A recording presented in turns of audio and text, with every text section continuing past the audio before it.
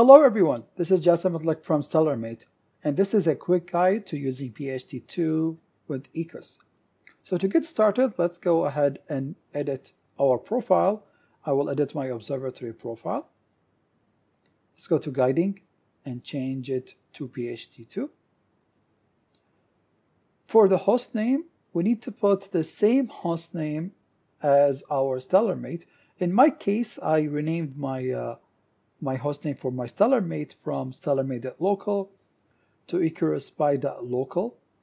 And it's really recommended to run PHD2 on StellarMate and not on another PC, because then it's quicker to process the guiding images.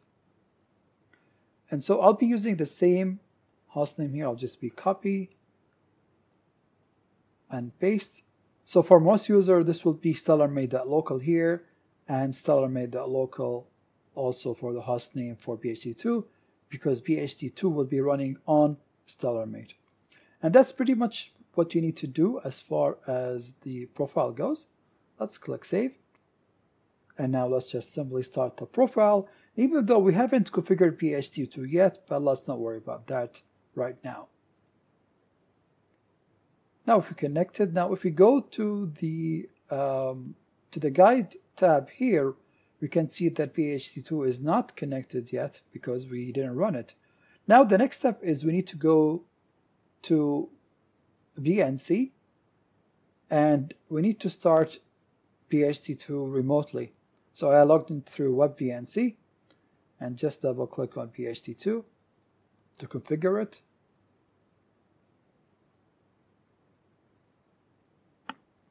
So now we have the first light wizard. Let's click next.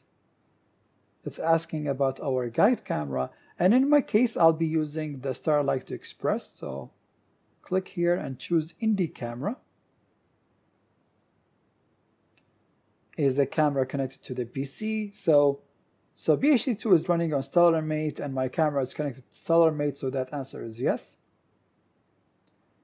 And see, it's already connected to the Indie server. Now let's just select the camera driver. It's going to be the Lodestar, and just press OK. Next, it's going to ask us about the mount. Now, if you're guiding through the camera, so if I have an ST4 cable connected from my Lodestar to the mount, then I would use on camera. But in my case, I want to guide directly to the mount itself. So I'll be using Indie mount. And the same question is the mount connected to StellarMate? Yes. What is the mount name? And this is the mount. Press OK. Press next. Adaptive optics, none. Next. I don't want to build the dark library right now, so let me just call this Jassim. And now we're done from this. Let's go back to Ekos and just go here and press connect. And that's pretty much it. We're now connected to PHD2, and now we can start guiding. So let me unpark here and let me go somewhere first. So let me go to say, for example, not Veil Nebula, but Veil Nebula.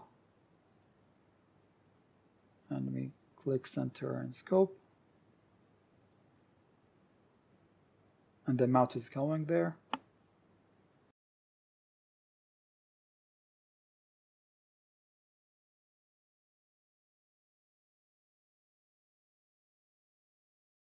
Need to configure PHD2 to auto start when StellarMate starts, and then you don't need to configure anything the next time because it's already configured.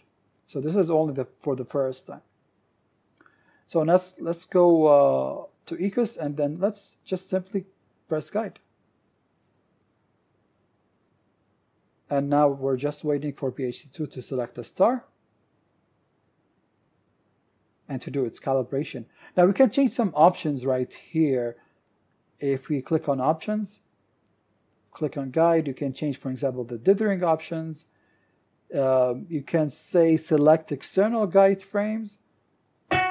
So in this case, we will receive the guide frames from PHD2. This is going to make things a bit slow, so I don't really recommend it. It actually gives us a warning right here that we must change, restart K-stars for this to take effect, but we don't need to do it. And of course, here you have the rest of the options for the dithering.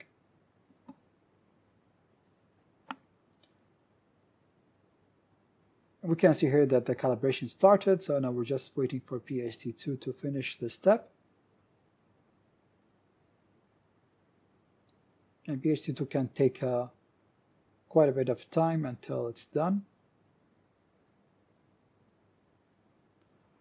We can also change the exposure time right here and change the binning, and it will be reflected in PHD2 as well.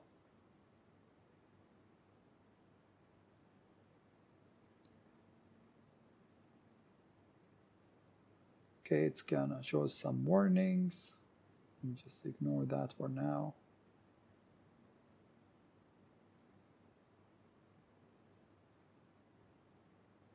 I usually just use the internal guider, but a few folks prefer to use PHD2, so we have the option for that. Okay, so now the guiding started, and here you can see the guiding deviations on the drift plot and also on the drift graphics. It initially had really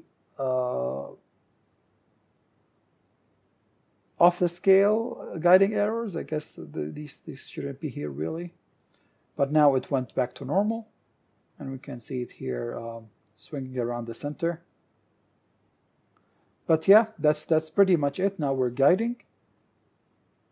You can now just treat this as you treat the Ekos guider, internal guider, and just proceed with your captures. So you can just go here and then just capture regularly. So that's pretty much it when it comes to PHD2 guiding and integration with Ekos. I hope this was clear skies.